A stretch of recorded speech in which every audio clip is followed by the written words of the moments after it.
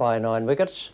They've regained the Ashes, and Ian Chappell nominated Jeff Lawson, the Australian fast bowler, as the man of the match. The first day of the final Cornhill Test match at the Oval. Welcome to the highlights, with Australia leading in the series 4-0. The two teams, announced by the captains when they went out to toss today, showed changes from the squads talked about earlier in the week.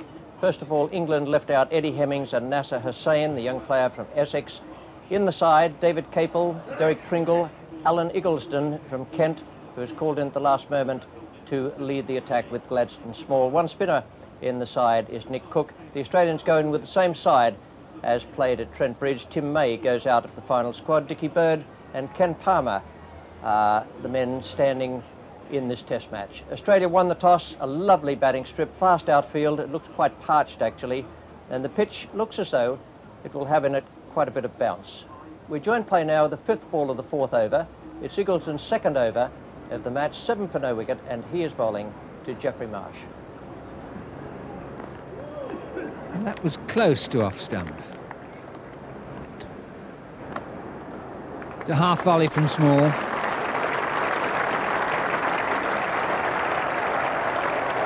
And it's 4. And that's Geoff Marsh's 2,000 runs for Australia in Test cricket.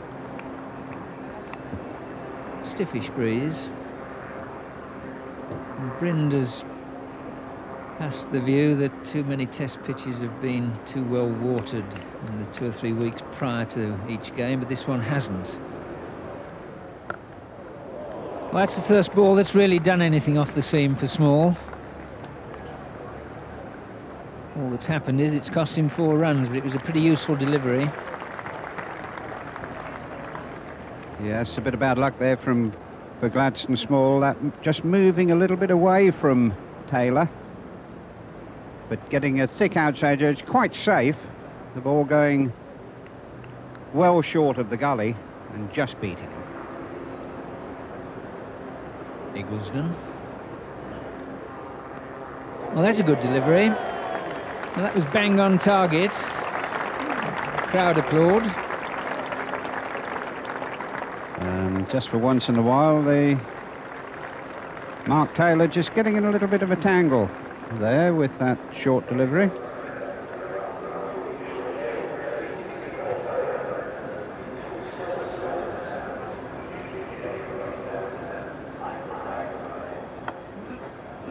Just once again straying onto the leg stump there. Gives you a good idea of how quick this outfield is. And they'll take the 4th. Good quick running and good judgment. They didn't slow down in the early part of those 4 runs. They knew that there's a chance it would be picked up just inside the boundary. And a very good effort from that pair. There's Iggleston bowling to Taylor.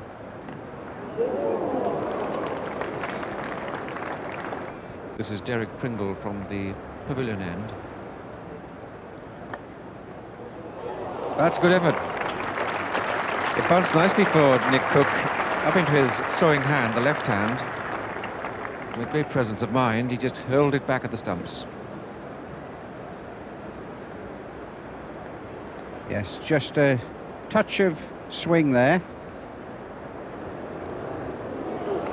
Hostile stuff from Gladstone Small. Yes, these opening batsmen a little bit inclined to turn their back if they get in a tangle, but they get their bats out of the way.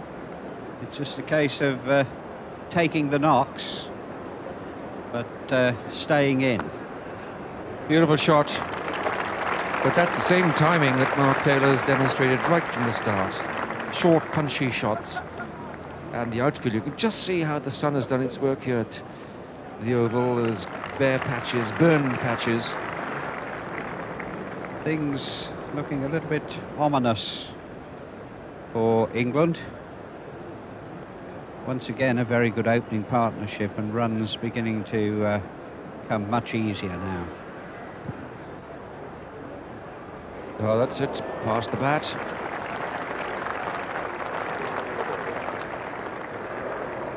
And for once, Taylor playing and missing. Gladstone Small continuing from that Vauxhall.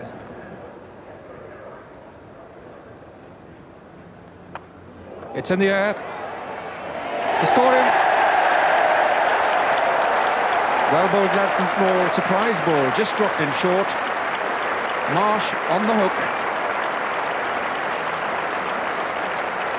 And Eggleston at mid-on gets into a test match in a very important way. Well, I've said earlier today how the Australians, all the opening batters and the early batsmen have got out of the way of the bouncer. Here Marsh tried to hook from outside the off stump, not getting inside it at all, getting a top edge, and Allan Eggleston making some good ground there and picking that up well. So a great strike for Gladstone Small. He's been a little bit expensive, but he's certainly repaid the captain's faith in him. Intelligent bowling, really. The element of surprise was the main thing there, because the ball was on Geoff Marsh that little bit quicker than he anticipated.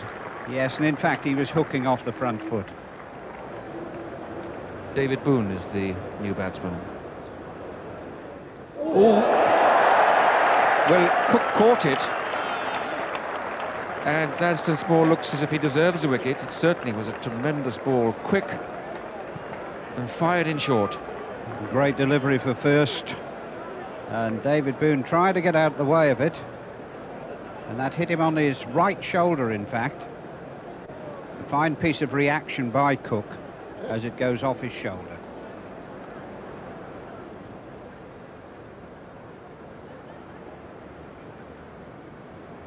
Mark Taylor is just 7 runs away from drawing level with Don Bradman's 1934 aggregate of runs in the series.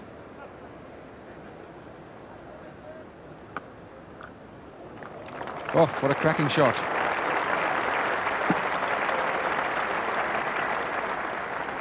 Certainly the shot of the morning so far. He's batted for hour after hour as he's built big innings after big innings.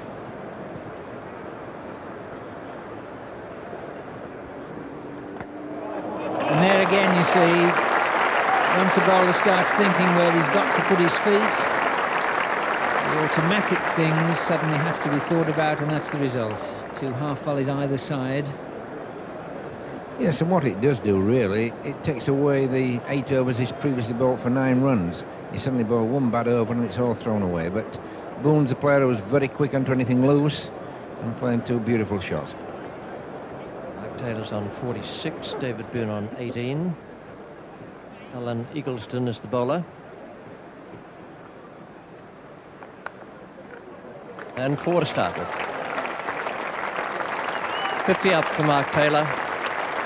He's made a practice of that in this series to date. You can't start the afternoon as a batsman any better than that. Short outside the off stump and beautifully cracked away square.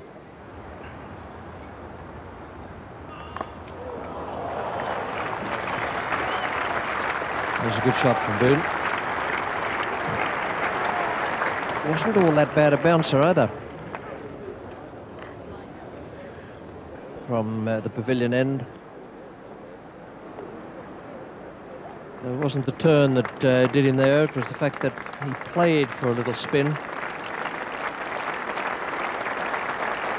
100 up for Australia on the first day of this Cornhill Test match. 101 for 1.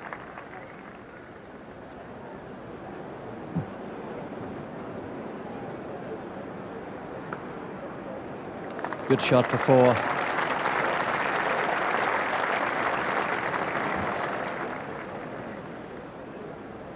Once more we see anything that's not absolutely right with those 3 catchers close in. There are so many gaps in the field that Taylor just picks his gap and 4 more runs.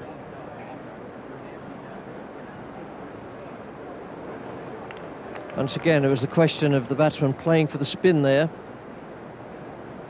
The ball just went straight on.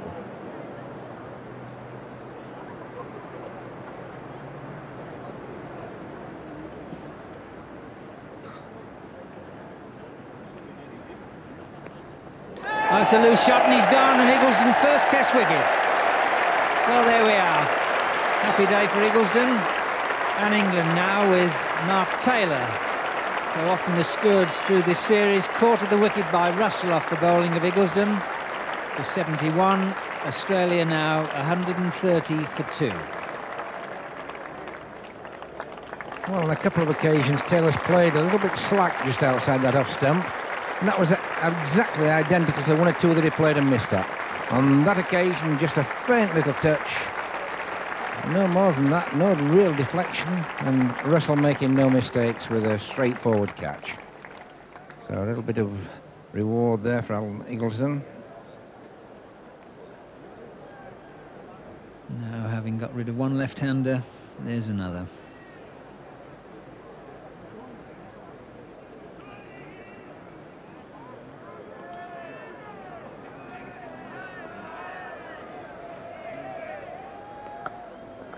Well, there's Border's immediate answer.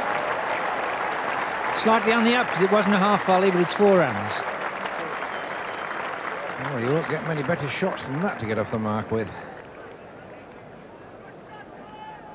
Quite wide as well, and Border not getting the feet across to it, but he certainly kept the bat going through on the line.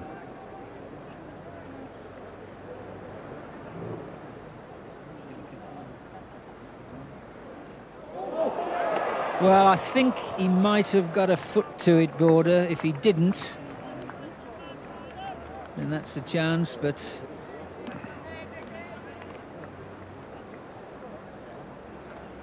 Yes, he's certainly got a boot on that, I would say. The ball never actually going through to Jack Russell. Well, that's the end of Eggleston.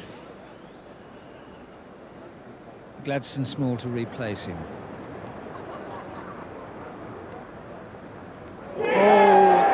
Risky shot, and Gladstone Small just getting the ball to run away from David Boone. Well, when he played this shot, it looked as though he'd got a big nick on it. In fact, that ball swung after it had gone past Boone. And a little bit lucky to get away with that. Which end will they throw? Oh, it missed. There's such a rush for Nick Cook at mid-wicket. Well, there hasn't been much messing about with the running here, but there's certainly a chance there. Alan Border would have been out by 2 yards if Cook had hit the wicket.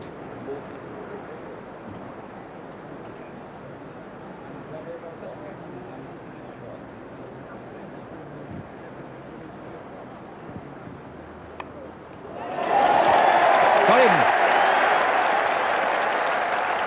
A flashing bat and a flashing catch. Wide half volley. Well, it wasn't really a half volley. David Boone flat-footed, swinging the bat and getting a thick outside edge, and Atherton picking up that sharp catch at third slip. Incoming batsman, Dean Jones.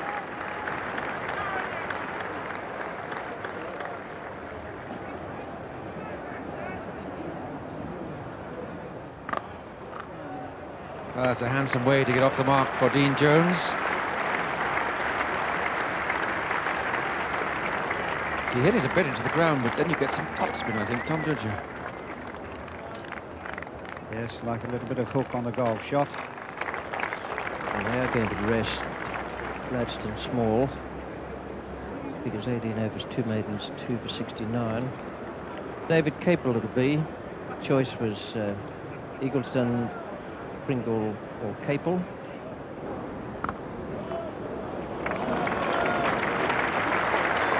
Long chase. There's not much is going to be pulled up before that boundary rope in this match. Just before the tea interval, leg spin. In the match at Trent Bridge, when Mike Atherton came on, he confused the batsman 3 times with the bosey. It didn't pick it.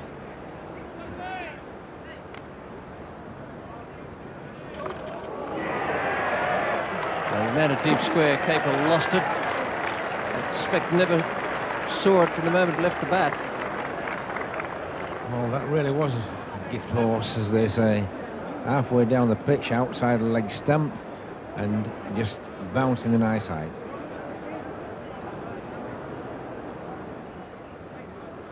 Sixtieth over of the innings. Oh, what a terrific shot from Border.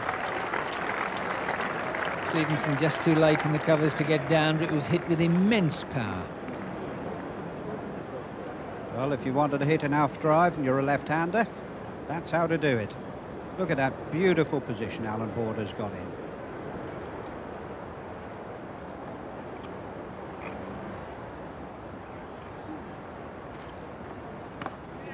Dean Jones, very strong onside, and really Capel has to think about either his line or his field placings.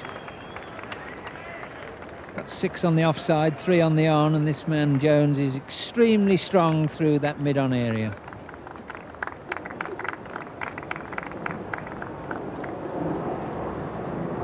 Derek Pringle coming back.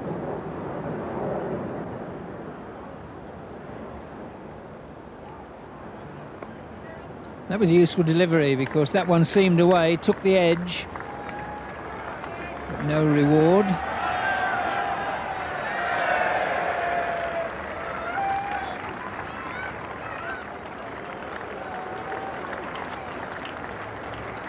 .200 up for Australia.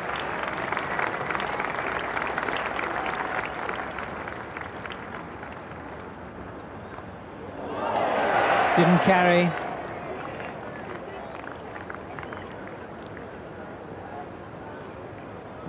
David Capel getting a little bit of extra bounce here. It surprised Allan Border. Just dropping short of Graham Gooch, who did well to pick it up.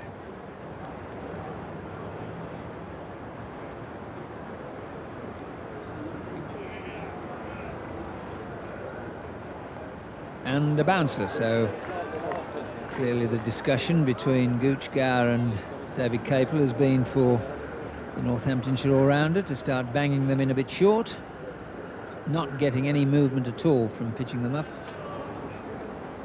David Gower has been standing at first slip all day. It's quite a change. Perfectly understandable that a captain should want to stand in line with whatever's happening out there, but perhaps again you have to wonder why he hasn't been there during the rest of the series, because he's a good catcher at slip.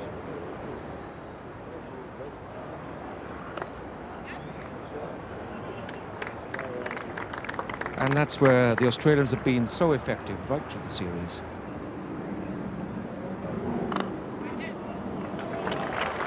That was a strong shot, and so easy. Just leaned on it, and up goes the bat, off goes the helmet, because Dean Jones has 50.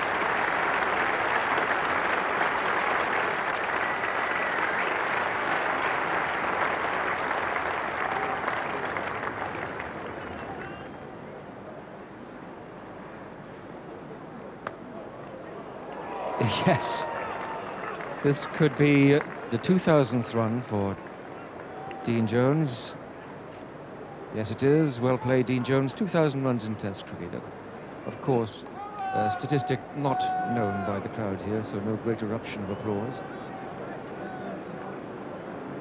Nick Cook comes on to bowl. He's going to bowl over the wicket to a left-handed Border. No doubt he'll go around to Dean Jones. And it's bowled on the onside with only 3 fielders. Gladstone Small is having to sprint down the mid-wicket boundary, but all in vain. Thank you very much, Allan Border.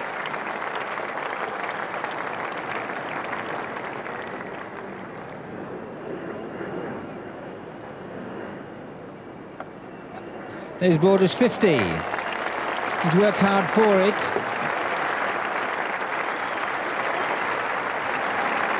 Eight fours.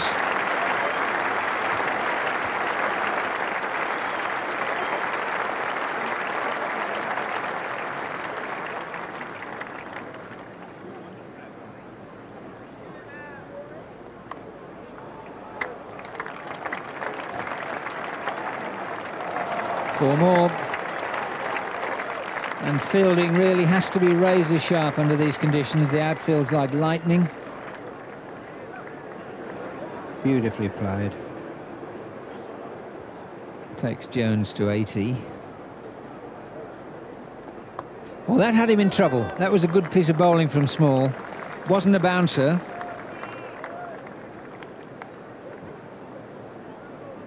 He has that ability to get that ball up, and that took Jones by surprise. Oh, well fielded. That had 4 written all over it. But beautifully picked up out of cover there. Look at that, they're a whack. 150 stand up between Border and Jones.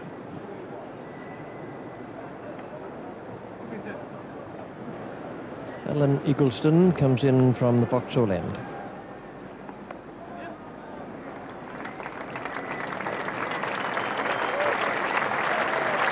And the 300 up now for the loss of 3 wickets. 92 Jones, 64 Border, end of the over from Eggleston.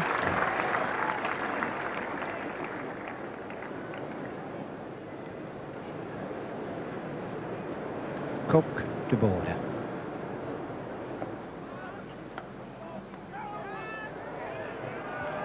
That's very good cricket from Dean Jones. And there's only one reason he did it, that he had the common sense to have his bat in his right hand. So many carry it in the left, then have to switch it. He has the bat in the hand nearest to the bowler. The infield need to watch the single here. Jones is on 99. No need to worry.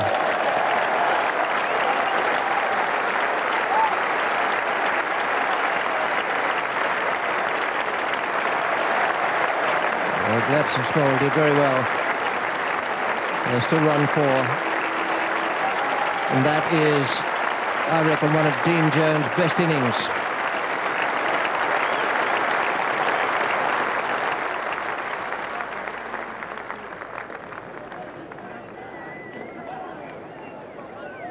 Nick Cook now from the Vauxhall end. Oh, good shot.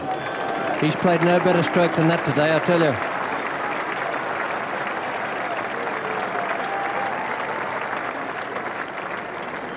Now, this was probably the stroke of the day. Just short of a length, run into him, played with a straight bat through mid-wicket.